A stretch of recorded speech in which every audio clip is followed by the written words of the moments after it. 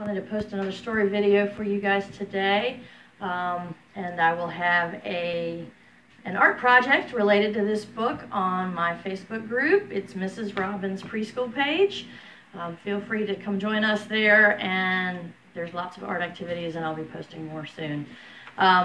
Doree has decided that we are going to get you guys things to you on Wednesday at 11 a.m. Pull into the overhang behind the church, out of the weather, and we will put your items in the trunk. All right, hope to see you all then. The book I'm going to do today is The Very Hungry Caterpillar. This is one of my favorite books, and in fact,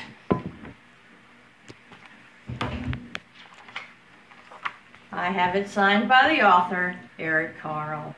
This is The Very Hungry Caterpillar.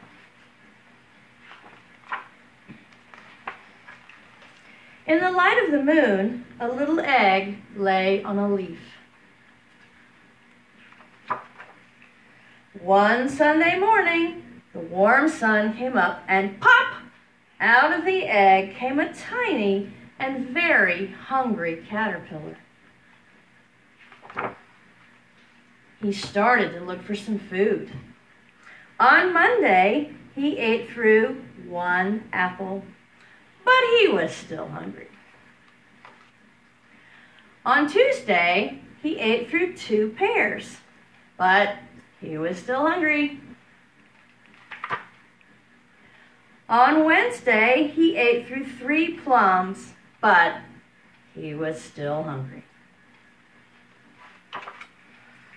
On Thursday, he ate through 4 strawberries, but he was still hungry.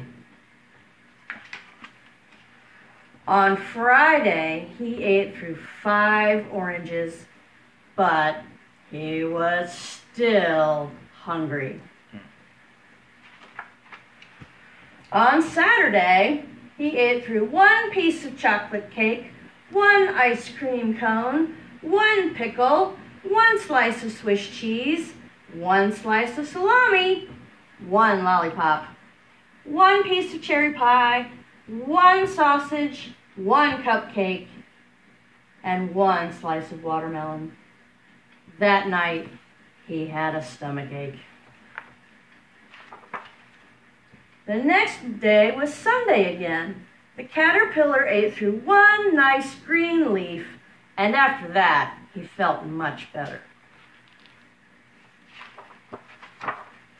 Now, he wasn't hungry anymore, and he wasn't a little caterpillar anymore.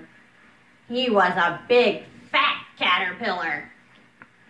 He built a small house called a cocoon around himself.